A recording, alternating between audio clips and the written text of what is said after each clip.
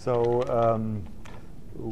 how did we come up with Scala? So originally, actually, it was more a technology-driven thing that I was always very intrigued. Can we combine functional and object-oriented programming?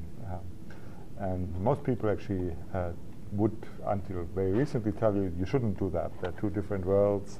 Functional programmers don't think much of object-oriented programming. Object-oriented programmers often likewise. But I think we now establish more and more that yes, the combination makes a lot of sense. And so it was pioneered by that. And then we found out that actually, to my surprise, I must say, this thing actually ran pretty fast on the JVM. I would have thought it would run slower. So it turned out that the JVM was already pretty good for that. And we also then found out that, yes, it's actually very good for parallelism. Well, that's something that sort of had been known for a while, that functional programming makes the expression of parallel algorithms easier because it sort of avoids incidental complexities due to side effects and lets you replicate things better, cache things better, these sort of things. So it turned out that in fact the JVM was a pretty good basis for this sort of thing, and that we actually could use it for high performance parallel programming, and also that it was very good for concurrent programming with the actor paradigm, so using actors. That again is not something completely new, and that has been done with Erlang for a long time. And it turned out that for Scala, there's now very performant actor libraries. Akka is the most popular, the most performant one that does this sort of thing. And that's good if you want to get performance out of distributed computations. So we see that quite a lot in companies who do simulation, be it in financial institutions or others, where they say, well, we want to actually have our simulations run on a farm of servers, on a cluster or network, and then collect the results, and then you have to deal with failures. On that scale, you have to deal with failures, and actors are very good for that, so they're very robust with failures. Mm-hmm. Okay, so all this was pretty promising, and then the next thing that actually happened is that we said, well, if we really want to go to hundreds of thousands of threads, this sort of scale, tera-scale computing, then what can we do there? And we have made a proposal that's a research proposal that got funded with about $3 million from the European Research Council, and that is done in very close collaboration with the Stanford Center of Pervasive Parallelism. That's the groups of Kun Leolukutun and Pat Hanrahan, with whom we're working there. And there the idea is actually much broader. The idea is to actually not only use the JVM, but also use GPUs and clusters and essentially any sort of parallel hardware that you can find. And what we want to do is we want to define parallel domain-specific languages in particular domains such as simulation, climate simulation, or machine learning, or probabilistic computing, or molecular simulation, this sort of thing.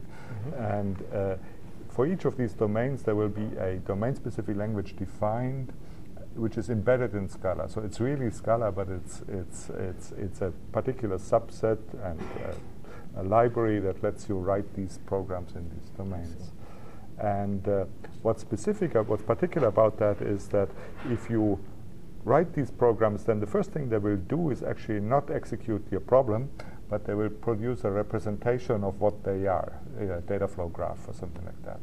And then there will be a specific optimization that takes into account what your program is, of course, but also the size of your problem, which you would know by the time you start up, and finally the hardware you're running on.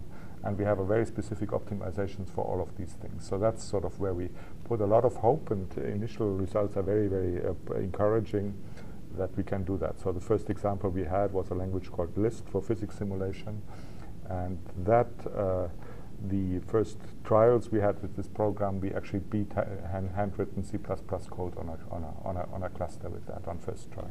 So that was actually very, very encouraging what one can do with these things. Mm-hmm.